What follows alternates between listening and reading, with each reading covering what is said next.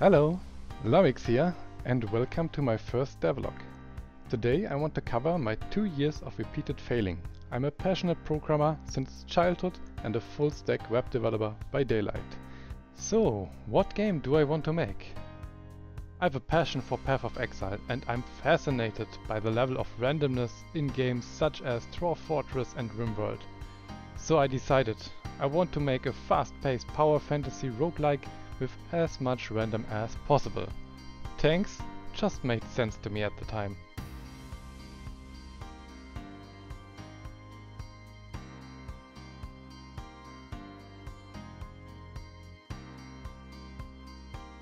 In my second iteration, and after hitting the first performance wall, I tried to implement an entity component system inside of Godot. This didn't work out so well, but taught me a lot about memory management and overall game structure. In my third attempt, I tried to give GDScript a go. Sadly, this project doesn't boot up as well, and I'm too lazy to fix that. GDScript was okay, but I'm used to static types, and the LSP in Godot 3 wasn't that great, so I went back to C#. With my new knowledge about project structure and valuing composition over inheritance, I went to my fourth iteration in C# and I had great success with that and great fun, especially with shaders. Here are some of the results.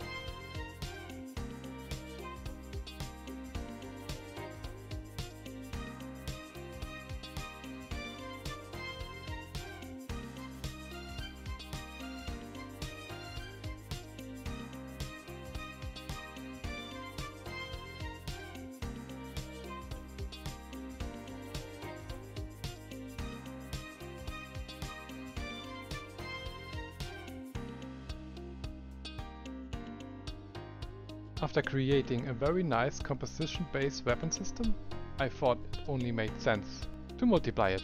Welcome to the Laser Tornado.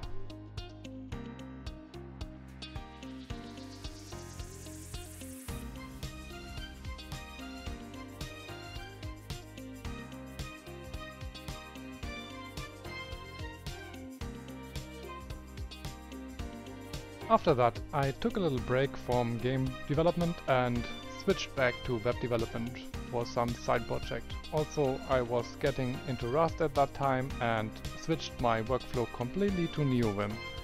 And when I came back to Godot, it felt only natural that I need debugging in NeoVim.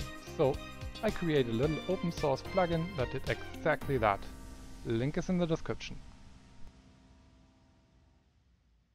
Next, it was about time to get into the randomness part of my game. I spent a lot of time researching procedural generation and what options do I have, what options other games use and how to implement them. And I settled on a mix. I will use wave function collapse to make my maps pretty, Perlin noise to generate bigger overworlds to decide where mountains and rivers are, and maybe a Walker algorithm to generate a street network. Implementing randomness or random generation was by far the most challenging part of game dev I have faced so far. Just getting wave function collapse work probably required a lot of thinking, and for me it really helps to visualize that, so in the background you can see some of my sketches I did. So it was time to get into tool scripting and editor plugins, and to my surprise it was damn easy. It's one of Godot's greatest features. You basically build a plugin by creating a game inside the editor. It feels so natural. I highly suggest for anybody to try it. This left me with a plugin where I could just draw something to a tile map, configure my slice settings, slice it, configure rates, and the plugin would generate sockets required for the connectivity rules for wave function collapse, fully automatic. It is such a great feature and it solved a lot of the problems regarding wave function collapse for me. And it's also fully reusable for any game in the future. Around that time Godot 4 beta released, so I decided to convert my brokers to Godot 4. Also, with the new tile map features in Godot 4, my wave function collapse algorithm made a lot more sense, since now I could use multiple layers on one tile map And with Godot 4, I gave GDScript another try, and damn, I was surprised. GDScript 2 is much better than the one we had in Godot 3. Finally, we have full support for static typing, we got our lambda expressions, I really wanted that, and I feel really comfortable to write in GDScript now, so I will also convert all my progress regarding the game to GDScript. I don't want to badmouth C#, but to be honest, there's a lot of boilerplate code involved when working with Godot, and in GDScript you get stuff done so much faster, so there's no turning back now. Here is my final conclusion of about 1.5 years of development. Godot is amazing, and I'm looking forward to contribute to the engine at some point. Here are my final 2 tips.